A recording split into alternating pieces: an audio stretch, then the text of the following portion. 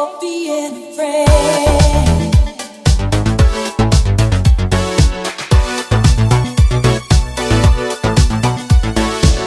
Those of you that don't know what the Honest Opinion series is, it's basically me playing alphas or betas and telling you what I thought. Bear in mind that these games aren't finished yet, so don't take this as the final product. So when I first heard about Due Process, I kind of wrote it off. I just saw the art style and I was like, it doesn't look like a game for me. But then I had heard that the original art style that they showed off 6 years ago is completely different from what it is now. So I saw the previous concepts and I saw the ones that are coming out today, and it really shows how much progress they've actually made between then and there. So I decided to, you know, just check it out, see if I could actually get a free copy. But I tried both methods of trying to get a free copy so that I can play, and I didn't receive either. So I had to do it the old-fashioned way and just buy it outright. For some reason, it's unlisted on Steam, so I had to type it in on Google to find it. So, is this game worth the $25? Let's find out. For those of you that don't know what Due Process is an online multiplayer tactical first-person shooter being developed by an American studio, Giant Enemy Crab, published by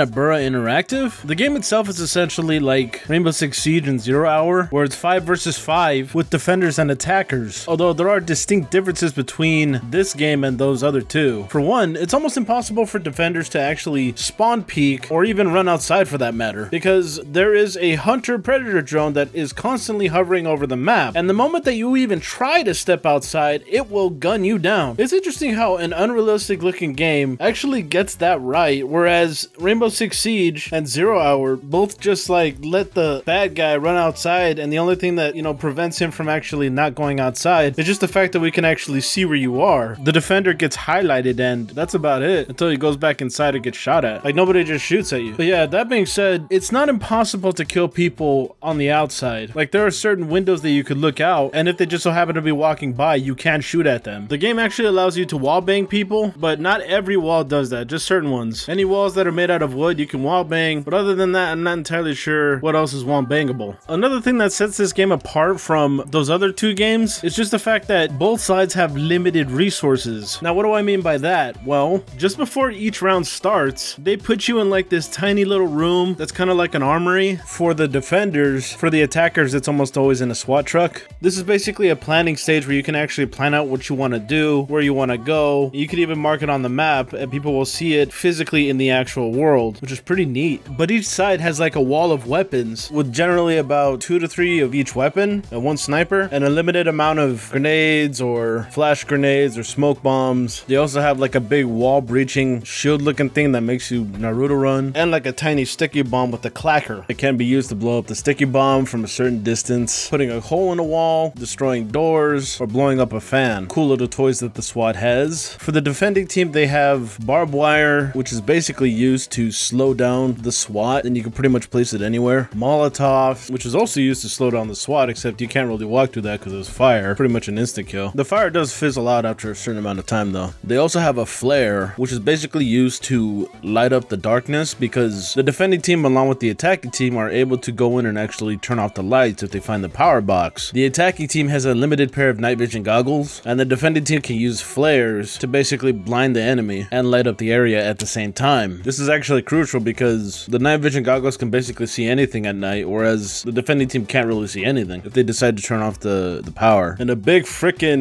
Gatling shotgun looking thing, which I haven't really found to be that useful because ammo is really limited and you have to be really close to actually be useful with it. So I really tried just to avoid it, to be honest. It's a cool gun, but not that great. Pretty inaccurate. So yeah, speaking of ammo, it's limited, as I've said before. They really only allow you to have like 3 mags, 1 in the chamber and 2 on standby. But honestly, it's not a big deal because matches are relatively fast, and like you never really need to use all of it unless you're actually having like a real standoff with somebody, or if your team dies like stupid fast, which that does kind of happen sometimes. But even then, you'll probably run out of time because the matches are relatively short. Yeah, you see, the defending team is basically preventing the SWAT from trying to disarm a bomb, and the bomb can spawn in multiple different locations that could either be beneficial to the defending team or not beneficial at all. When somebody begins to disarm the bomb, both teams can actually see you disarming it. It pops up at the bottom of your screen, and that can be used to bait either side, to be honest. The defending team needs at least 10 seconds to disarm the bomb. If it gets any lower than that, then you basically lose. At the moment, the game doesn't actually tell you if the enemy team has all died yet. It's up to the players to actually inform the people that are still alive that the enemy team is dead. Like, it does show on the screen when everybody is dead, but it doesn't like notify you. Like, there's been so many times when nobody decided to go for the bomb even though the enemy team is dead. Speaking of people that are dead, when you actually kill an attacker or defender, you are able to actually pick up some of the gadgets that they have along with weapons. Like, if he dies and he drops a grenade, the other team can pick it up and use it against him in the next round. Pretty neat. Rounds generally go up to about 4 if you're completely demolishing the other team, but I think that there was a bug where we basically went 0-6, but I also heard that that was kind of a feature, so I'm not entirely sure. But rounds could definitely go pretty high depending on how well balanced the teams are, and pretty low if you're demolishing. But generally it stops at about 4 to 5 if you're demolishing. Speaking of which, I noticed that the game was pretty easy for a very long time, but then like towards the end of my play session I just got demolished. So I think they need to really like balance the teams, because I felt like for the longest time that I was actually doing like really good, like I was too good for this game, and then I got my shit kicked in. So yeah, balancing for sure. There were times in the game where it would either crash or it would feel like it was about to crash, and it usually didn't happen during games but more like afterwards. But in the times that it actually did crash in games, I think the cool thing about the game is that if you crash and the game is still going on, you can actually come back into the game. The game will basically put you back in where you left off, which I think that's really cool and really something that other games like this should adopt. The UI looks pretty cool inside the game, but I think my biggest issue with it is just the inviting system, because you aren't able to like invite through Steam. They have like this weird like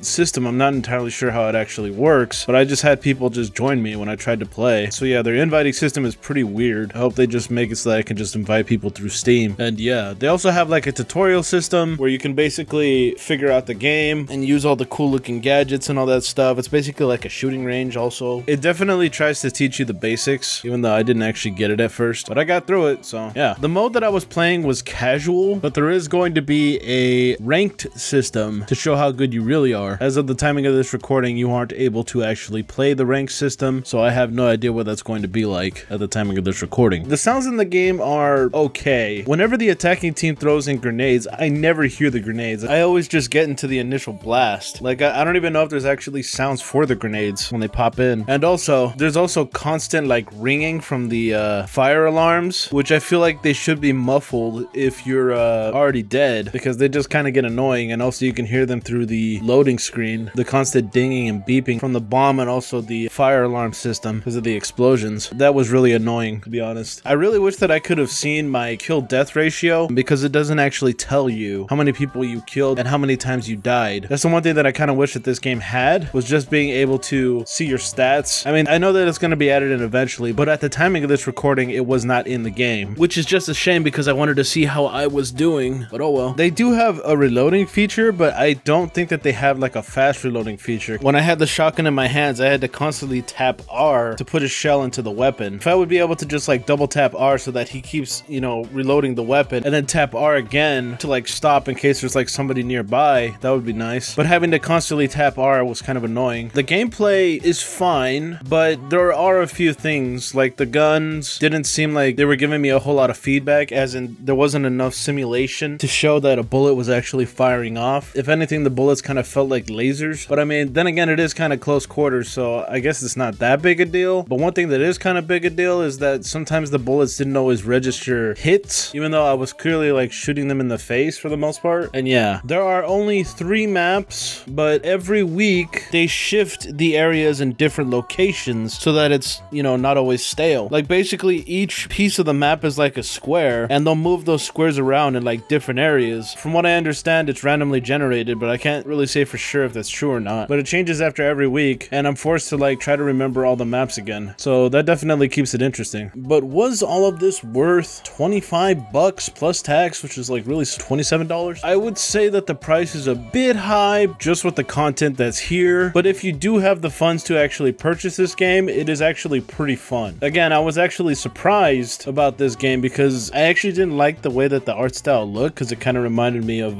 Borderlands a little bit, which I have nothing against Borderlands. I'm just saying that I'm not a fan of the art style, so that threw me off a little bit. bit, but the game is definitely fun, and I do recommend that people should actually play this if you have the funds. I'm sure more content's going to be added to the game pretty soon here, and the developers have definitely confirmed it. So this game is, for me, better than I thought it was going to be. The price is just a bit high, but I'm sure with all the content that's going to get added, then it's going to be well worth it, I would say. So that is the video. What are your thoughts on Due Process? Have you actually played it? Is it a game that you would recommend? Let me know what you think down in the comments below. If you're someone that enjoys the fact that I cover games like Due Process, be sure to like the video, share the video, and comment down below. If you're someone that's new, be sure to subscribe and ding the bell. You never know, you might find something that you like on the channel. If you're someone that would like to support the channel, check out my Patreon. Just send $2 a month. It really helps. And with that all being said, I want to thank everybody for coming out to watch, and I guess I'll catch you in the next one. Bye-bye.